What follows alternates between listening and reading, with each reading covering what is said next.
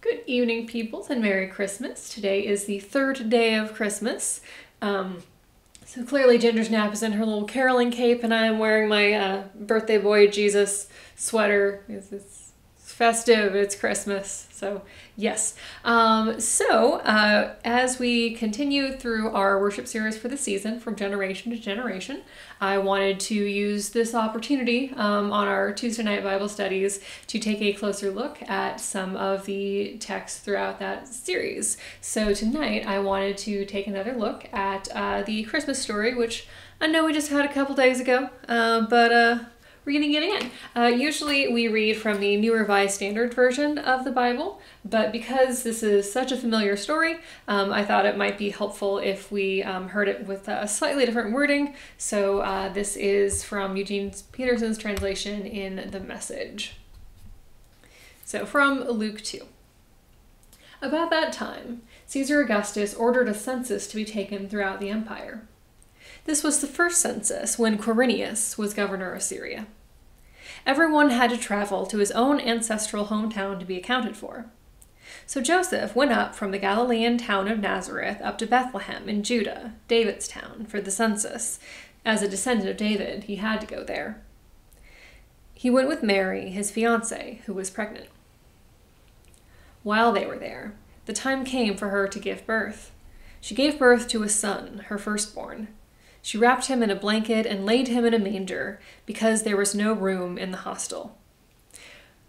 Okay, whole side translation tangent thing. So last year, this was literally the entire sermon was me ranting about the translation of this word. Well, I mean, it was theologically relevant and anyway. I like how this is hostel instead of inn. So first off, anything that we think of as an inn, like any kind of bed and breakfast, like small hotel, whatever, didn't really exist in the first century. Even if it did, there wouldn't be one in somewhere as small as Bethlehem. And also the word that is translated usually as inn or here is hostel is kataluma, which is the same word that is later translated in the story as the upper room, where Jesus has his Last Supper with his friends. He's not going to some hotel banquet hall or something. It's a room. And anyway, because hotels weren't an option, and because hospitality was so freaking important to people in the first century, especially in this region, they were staying with family. They were just in very, very crowded home. So the usual family sleeping area is obviously taken by the usual family that lives there. And then any other family members who got there before Mary and Joseph, they're in the guest room or the spare room. It would maybe be used for storage if there weren't people actively staying in it. And then so Mary and Joseph show up and they're more like the animal side of things, because also we have this very westernized image of Jesus being basically born in a barn or a stable, also wasn't a thing in this area in the first century. The animals would live in the same almost living room as the rest of the family. There might be kind of two levels, so the animals are lower down, so they kind of stay put. And it's not a situation where you're half asleep and you're all cozy in your bed, and then all of a sudden something grabs at your arm and, the cat has snuck into your room.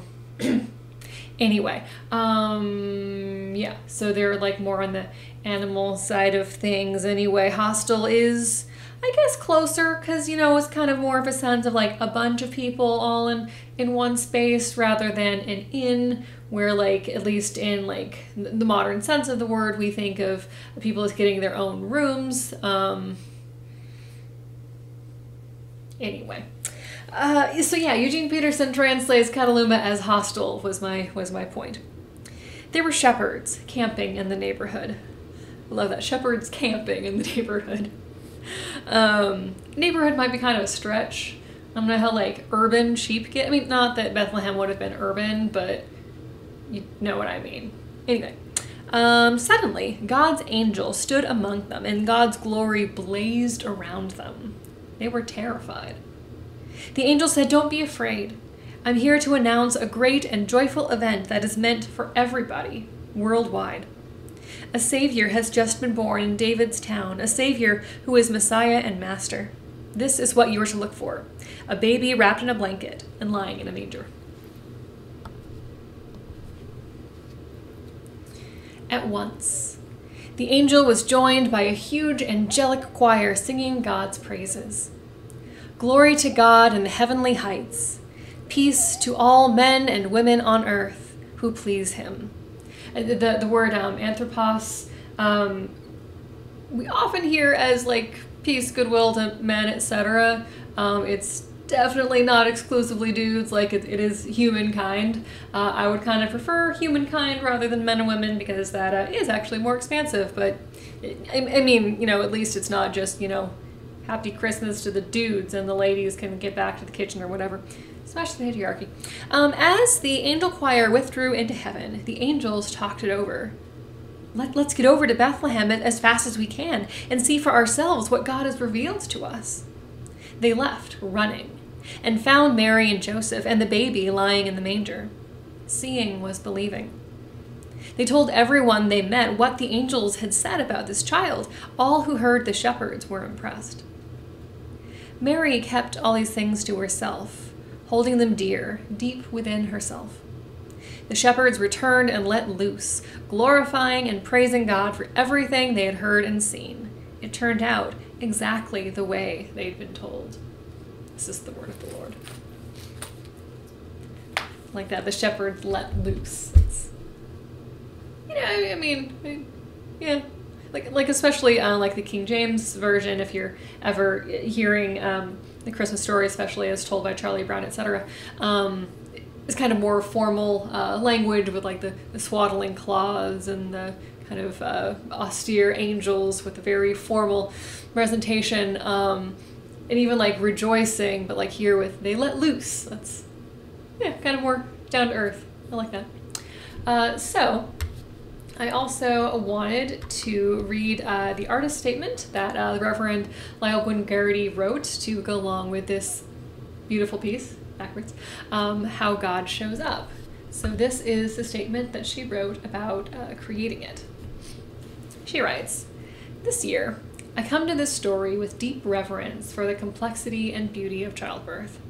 Oh, also, side note, A Sanctified Art, who put together the series with the prayers and poetry and art and other things, they come out with an Advent series and a Lent series and often another for the summer.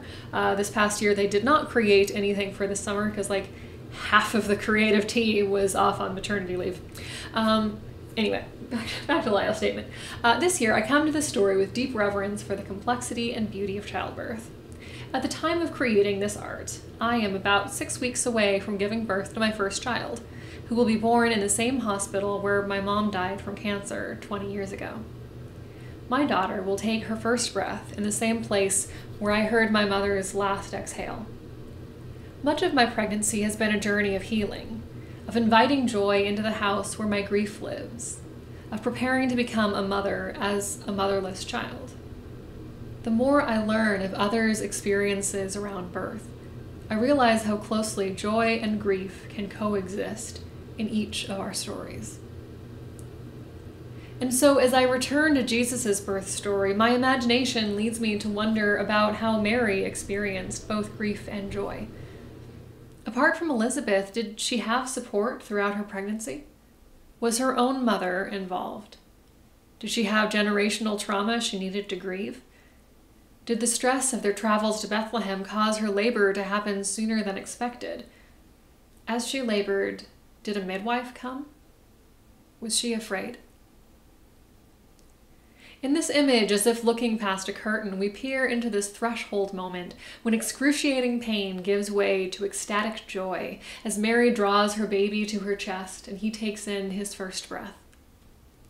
As Mary holds her baby, additional hands reach in to support them both.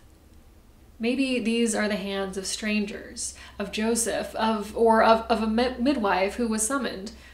Perhaps they are simply the hands of angels.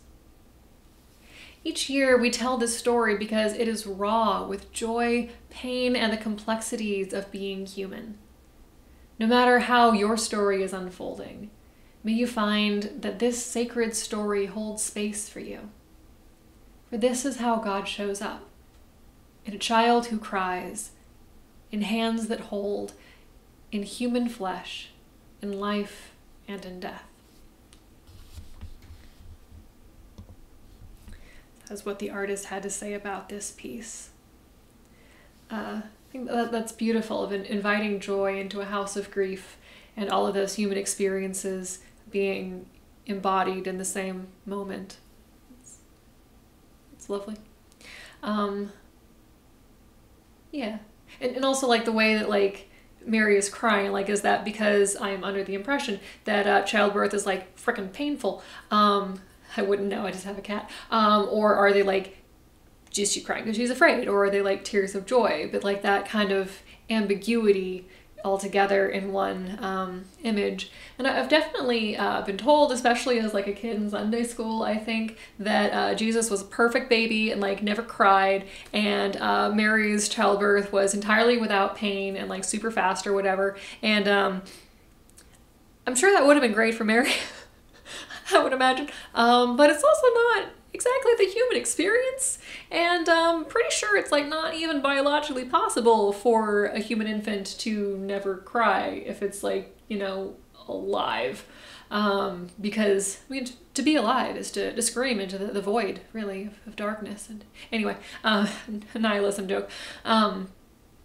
Yeah, so yeah, Jesus never crying is just such a weird, like, if he's fully human, then I mean, anyway, yeah, we last year we read through some of these, I like to call them weird gospels, or like the non-canonical ones that were written several centuries later and didn't make it into the Bible for like kind of occasionally obvious reasons, especially the one with dragons and the nativity, because like in our Bible there aren't actually any animals that are ever mentioned as being in the scene when Jesus is born.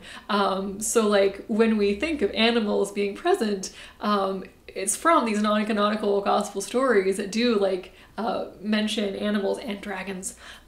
It's weird how I've never come across like a non-canonically biblically accurate dragon nativity scene. Like I want one. And anyway, I mean, accurate is kind of relative statement there, because the entirely whatever. Yeah, so anyway, point being, this is a beautiful piece of art was the point that I was getting at there. So again, happy Christmas. I appear to have moved my camera over. Whatever. It's been a busy month and we're just gonna roll with what happens here. So Merry Christmas. I hope that you will join me tomorrow night for another Wednesday evening prayer. And even though New Year's Day happens to fall on a Sunday this year, if you are awake and conscious, you know, around 10 a.m. on Sunday morning, we would love to have you join us at church for kind of a low-key lessons and carols kind of style of service. If you would rather come in PJs, that, yeah, it's fine, you know, come in PJs. There's much to celebrate, and that doesn't always have to be formally dressed. I mean, clearly, you know, birthday party hat Jesus is, you know, anyway. Point being, Happy New Year in a few days, and I hope to see you on Sunday as we continue the season of Christmas. So, see you then. Good night.